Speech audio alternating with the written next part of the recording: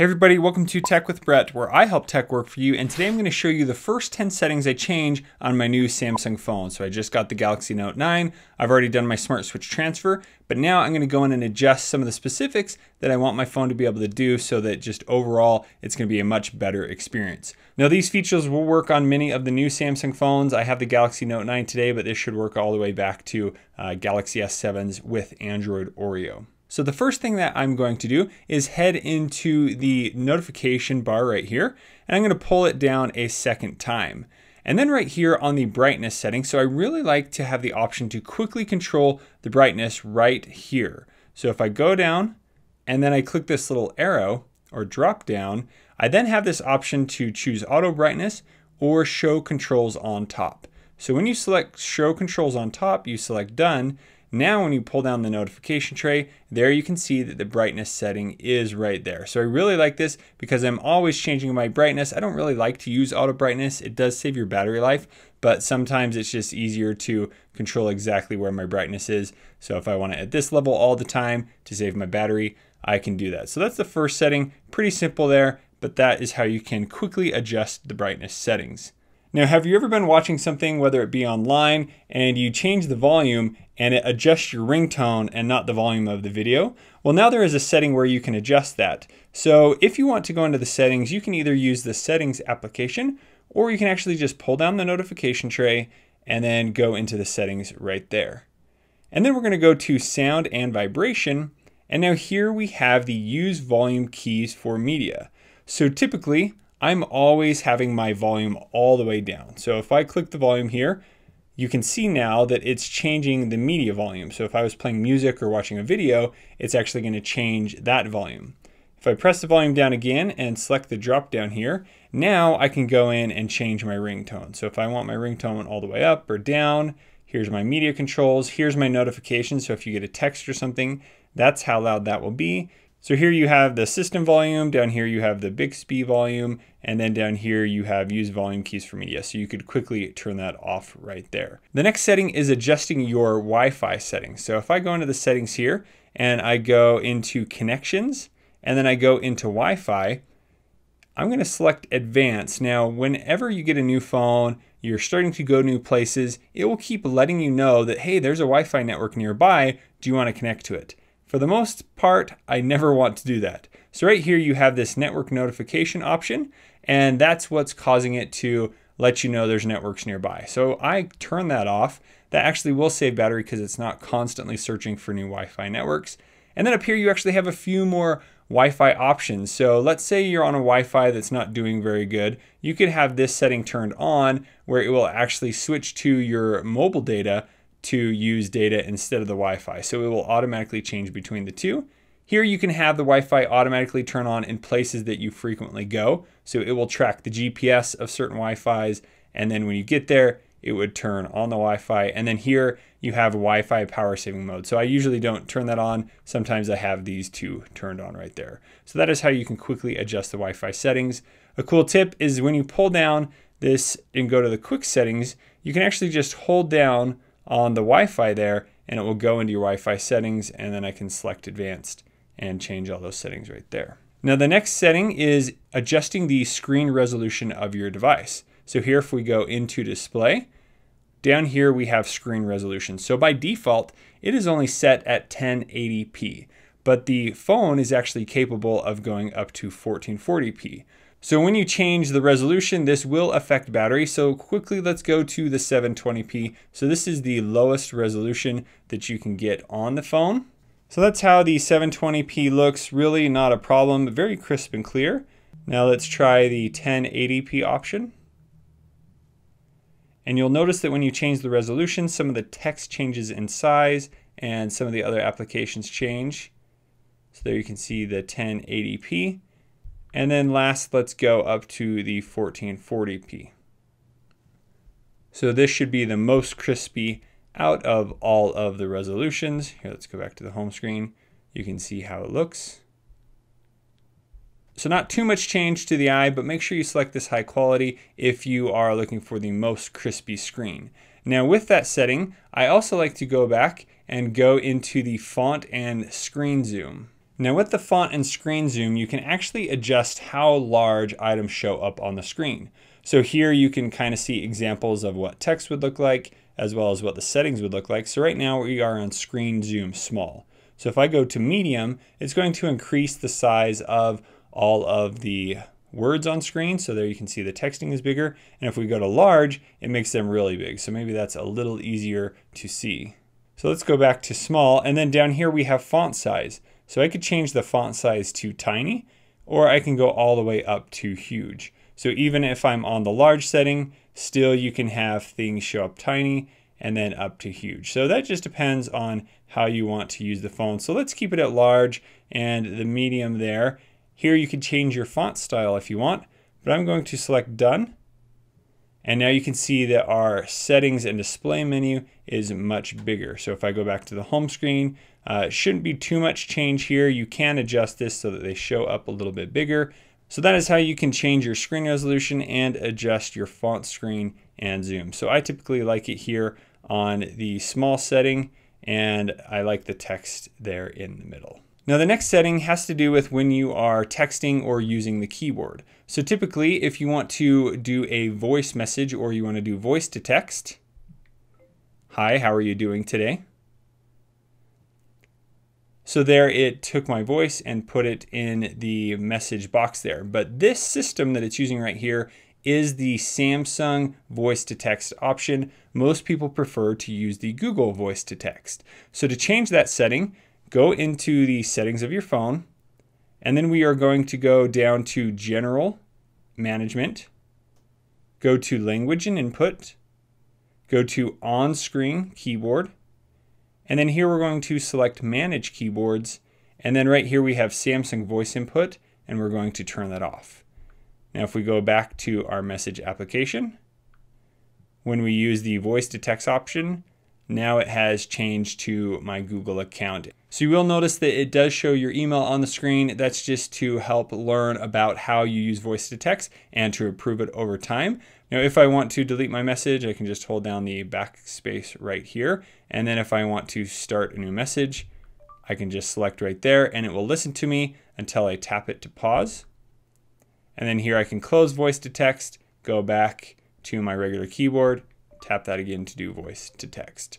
So then if you want to take this a step further, and let's say you're not super happy with the Samsung keyboard, you can change a few of the themes on here, but I like to use Google keyboard. So I'm going to go into the Play Store and I'm going to search for Gboard. You could also search for the Google keyboard. Just install that. And then once it's installed, it will help run you through how you can add this to your phone. So the cool thing about Android is you can actually have all kinds of different applications or different keyboards on your phone and customize them to what you like. A bunch of them here like SwiftKey, a lot of others recommend, but I really like the Gboard application.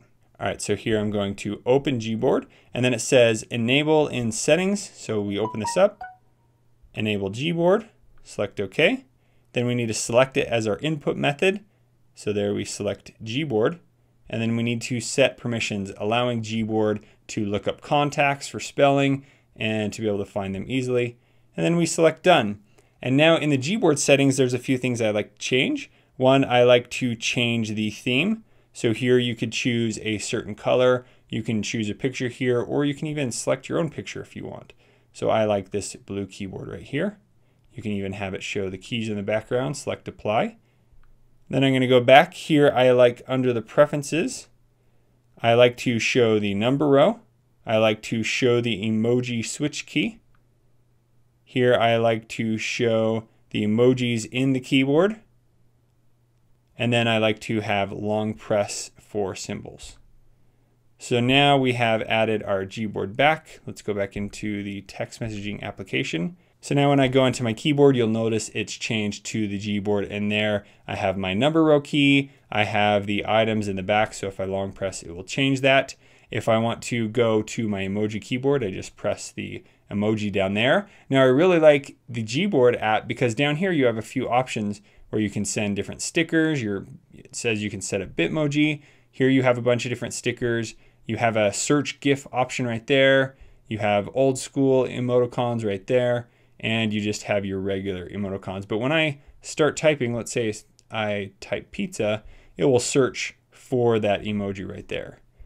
And if I'm in just normal text and I type pizza, it will show up as a recommended option. So those are some of the reasons I like Gboard. You can also use the swipe keyboard like this.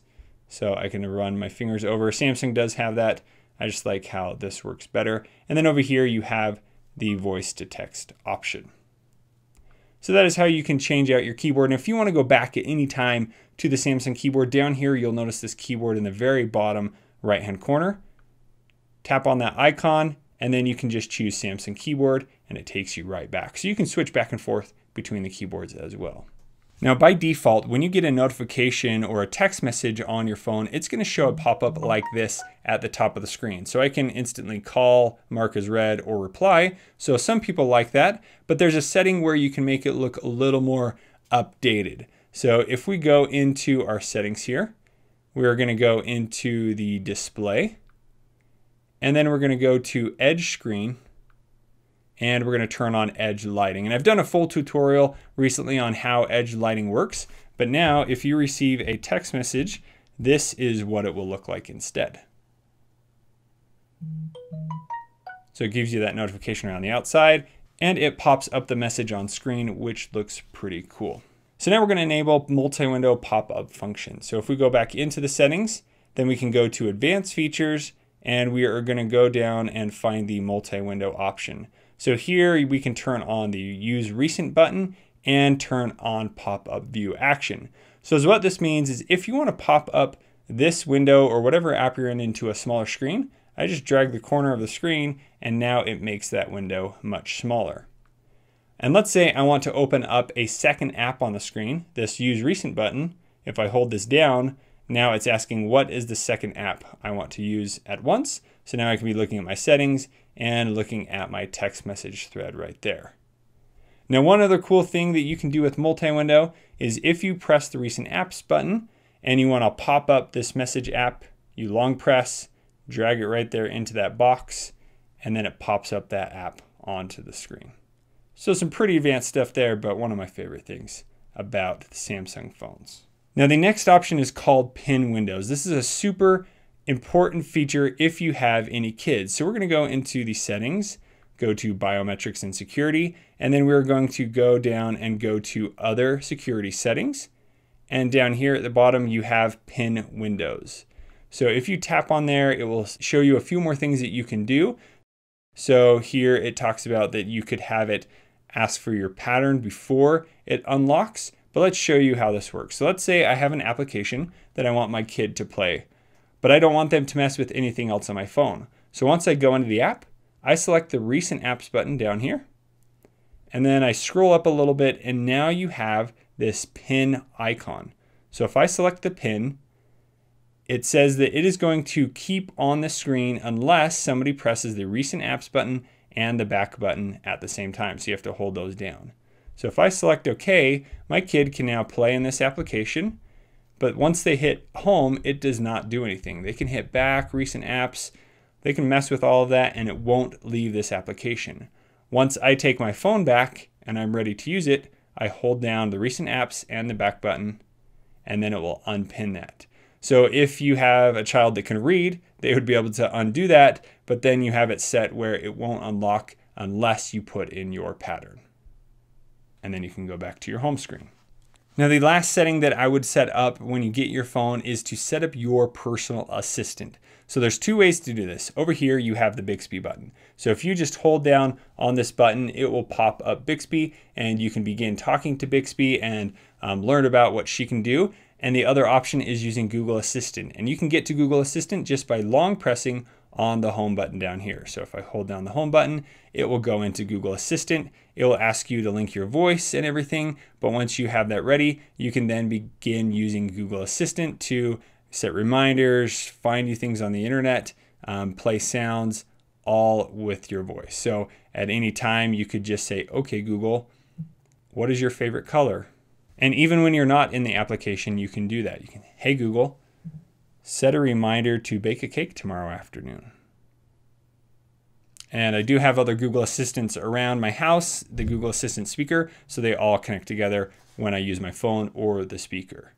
Now the last setting I adjust is to change my wallpaper on my lock screen to have a really cool video on it. You could also just use any picture, but with the new Samsung phones, you can actually choose a video to do that. Now I'll leave a link to a bunch of cool videos you can use below, but here if you go into the gallery, so now you just need to go through and find a video that you would like to use.